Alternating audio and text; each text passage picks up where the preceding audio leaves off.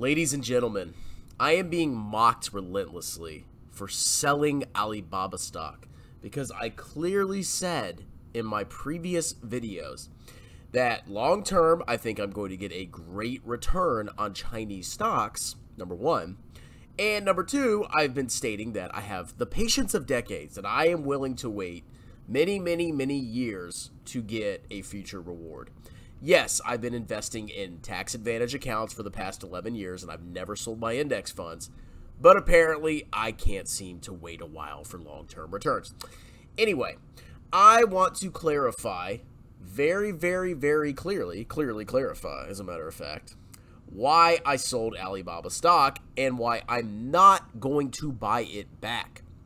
First, buying Alibaba stock was a mistake. I admit that, but not for the reason that you think. The stock has gone down. It has plummeted and it has not gone back up, and it sucks because you have a bunch of people out there that are buying other stocks, US stocks, large cap tech stocks, and they've been recently rewarded by a rally in large cap US tech, which is fine with me. I don't care. I don't get jealous if somebody buys a stock and then it goes up 100% in the next year. I'm thinking long term. People don't believe me, but whatever. When it comes to Chinese stocks, I believe they are, in my opinion, and I could be wrong. This is why I do not have my whole portfolio in Chinese stocks.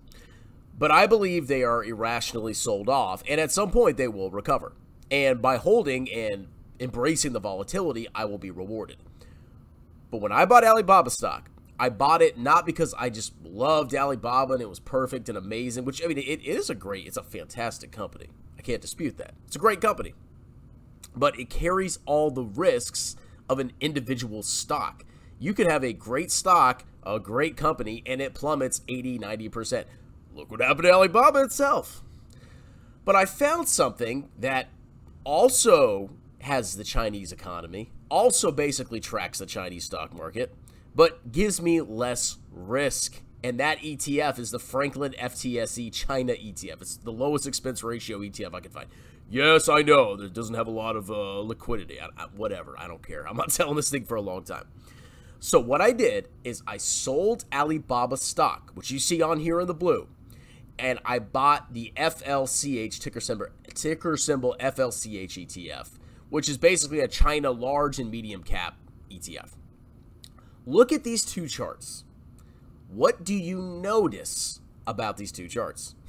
On a side note, don't forget to check out my pinned comment below to check out my Patreon. What is in my Patreon? You get access to a Discord community. You get access to me, Christopher Bell, certified public accountant. And if you sign up for the highest tier, the VT tier, you get to actually meet me in person every other week and talk to me. So check out the Patreon in the pinned comment below. Come join the Discord community, and let's 20,000x, baby. Woo! They seem very similar. That's right. BABA is a little bit more volatile than this ETF, but they basically move in tandem. They move almost in lockstep with each other. Alibaba stock, it's a great company, but it's cheap because of fear and pessimism around China. My theory is that the Chinese pessimism will eventually go away. So why would I just hold an individual stock in China when I could actually buy an ETF that is highly correlated with Alibaba and gives me less individual company risk? Because Alibaba could massively implode. They could continue to lose market share to competitors. Their margins could never recover. Why just have Alibaba stock? So by buying the individual stock, it was stupid. Not because I don't believe China long run will give me positive returns, but instead because I took on more risk than I needed to still potentially make money from this investment theory that I have. So I looked at it and I said, okay, I have a couple $1,000s that I've lost so far in unrealized gains in Alibaba. I sold the stocks at a loss. I sold all my Alibaba stock at a loss. So I took a $2-3 grand loss on Alibaba, which is going to go onto my taxes and reduce my tax liability. This is called a tax loss harvest. And I bought a highly correlated asset. Now, call me crazy, but these lines seem to follow each other pretty closely. Okay? because they're highly correlated. So I got a loss on my tax return, and in return, I'm still following my thesis. So people are like, oh, you sold Alibaba, you know, you're not diamond hands.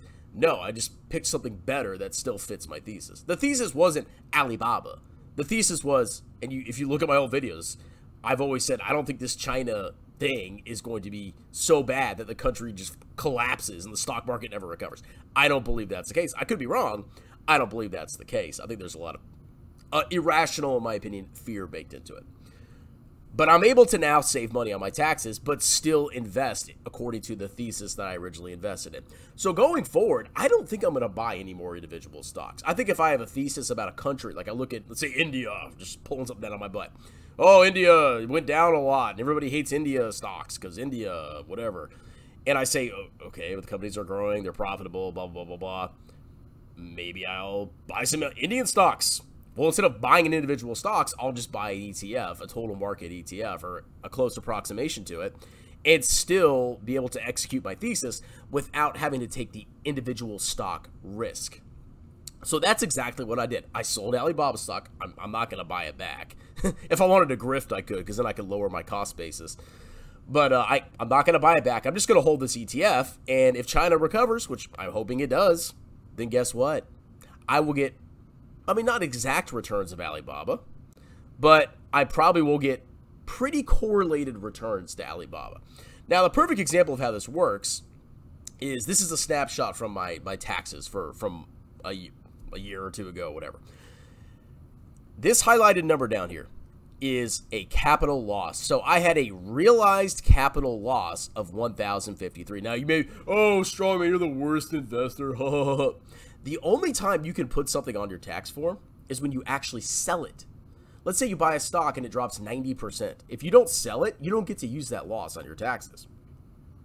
If you have a ton of gains on stocks, which I'm sitting on a decade or more of capital gains in my index funds. If I sold those, ouch, ouch, ouch, ouch. But what I was able to do was tax loss harvest. I think I had VXUS, which is an international ETF, and I sold that at a loss because the whole stock market was down. And then the whole global market was down in 2022. I believe that's when this came from. And then I was able to buy VT. I took the loss. It goes on my tax return. It reduces my taxable income. And I have an ETF that matches my investment time horizon. So this is literally the only reason that I did it, besides obviously taking less risk with Alibaba. Now, if we look on the limit on the deduction and carryover of losses, according to the IRS, and this is going to be a whole other video, you can take and deduct up to $3,000. So the max number you're going to see right here in a year is $3,000 on your tax form. How this happens is you take all your gains. This is simplifying it. You take all your gains. You take all your losses. You net them out. If the total net, the total of the netting is negative, that's when it shows up here. So basically, I took all my gains, anything I sold for the year, and any losses, and they showed up here, and they netted out to about $1,000. This is the loss from the tax loss harvest.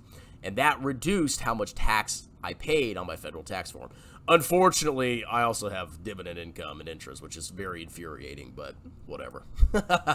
But basically, that's what you can do. So let's say you have a $10,000 net loss, right? A net loss of $10,000. You can use $3,000 this year, and then the remaining $7,000 can be used in future years. So if I took a massive loss, like Jeremy Lefebvre, for example, if he lost $1 million in Tattooed Chef, he can offset any future gains that he sells. Let's say he sells Tesla at a gain. He can use his Tattooed Chef losses to offset that, and then any net losses, net loss, could be used as $3,000. So to simplify it, you're going to see negative $3,000 here. That's the most you're going to see, okay? And I'm able to do that and save money on taxes and really not change my investment thesis. So there you go. I know, you got me. Oh my God, I paper-handed Baba and blah blah blah blah blah blah blah. No, in my opinion, I think I'm still staying with my investment thesis, but you think whatever you want. Anyway, guys, that's it. Hope you learned something about tax loss harvesting. This can only be done in taxable accounts. You may want to consider talking to a CPA before you do something like this, because there's some rules that go into it. But that's basically what I did. Have a wonderful night. Cheers!